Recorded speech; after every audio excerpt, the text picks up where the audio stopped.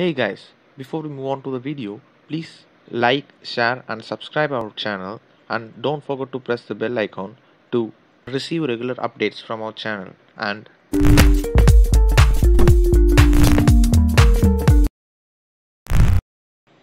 today we will discuss and view on program related to the strings and execute them using Python.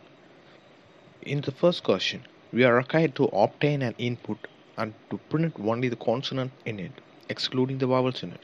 And if no consonants are present, we should print -1. So here we get the value a as an input, and we initialize a for loop where we break down each letter and check whether it is a vowel or consonant using if loops.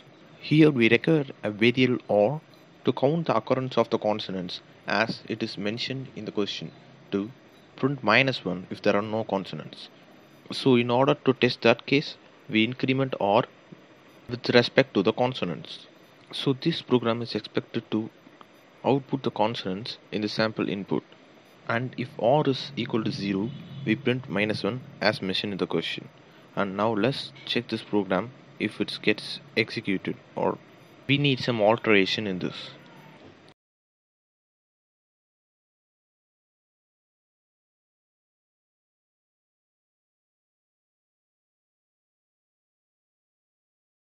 And as all test cases has been passed, let's move on to the next question.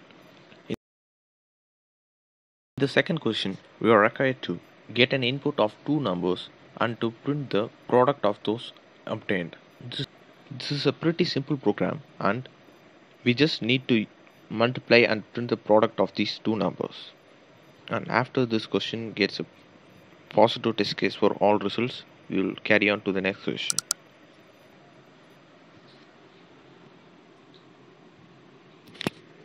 In the third question, we are required to print the word wonder if the string is wonderful and -1 if it is not.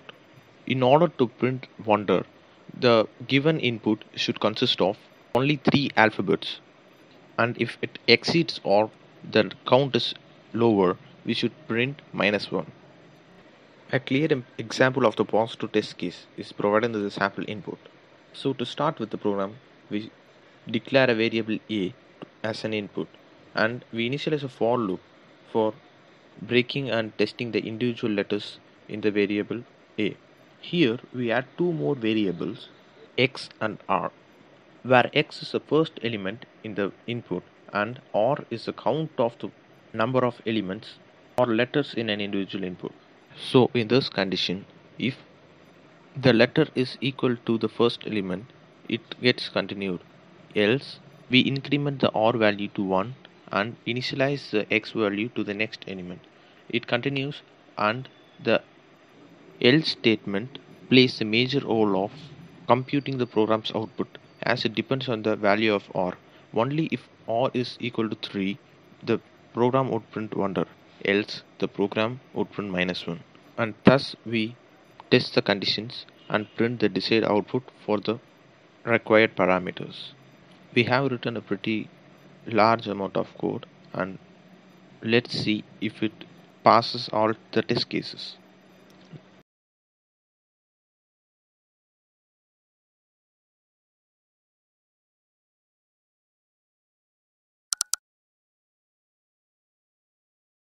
Now we will move on to the fourth question.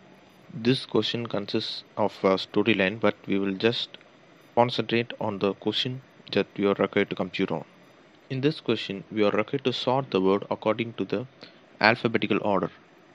As it is shown in the sample input, we should produce an output by sorting the first value of each element. So we assign a variable for getting the input, and we split the required input to get sorted, and we sort the string using the sort function and print the output using join list function.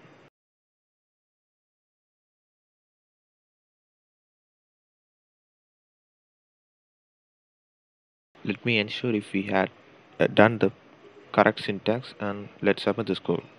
And this executes positive result. Let's move on to the next question.